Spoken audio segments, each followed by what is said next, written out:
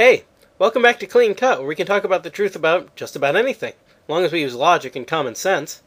I thought I'd spend this season talking about something that's really important for every human being. There are lots of abilities that we all have, which give us the power to move closer to God and further away from sin.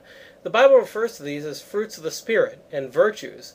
However, before I start using the Bible as a source of information, I'd like to establish a few things about it first.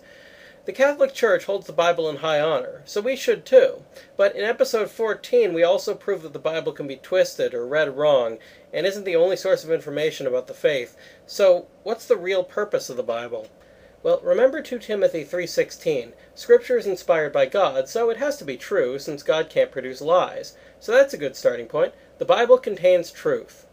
Now, of course, 2 Peter 3:16 says that people can misinterpret the Scriptures, so it stands to reason that there's a means of interpreting them correctly.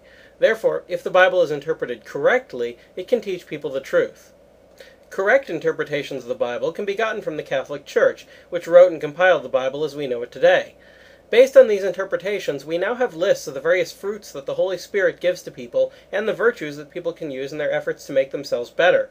First, the virtues.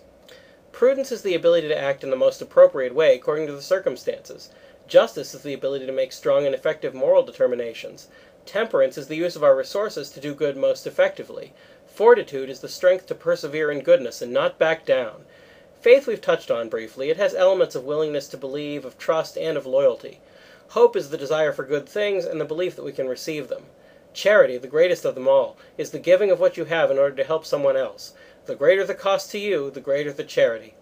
The fruits of the Spirit are usually listed as 12, and some of them overlap, at least partly, with the virtues. Charity, for example, is both a fruit and a virtue.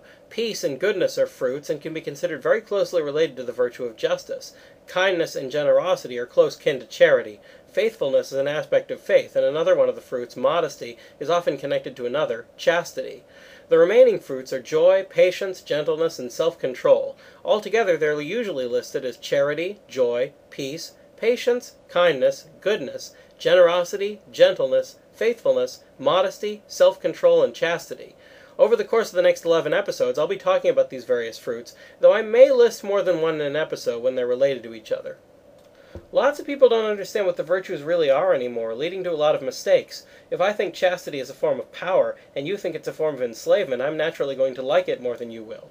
Hopefully, we'll be able to dispel some common myths about these fruits and virtues, and have a little fun in the process. That's all for now, so keep asking questions, and thanks for watching.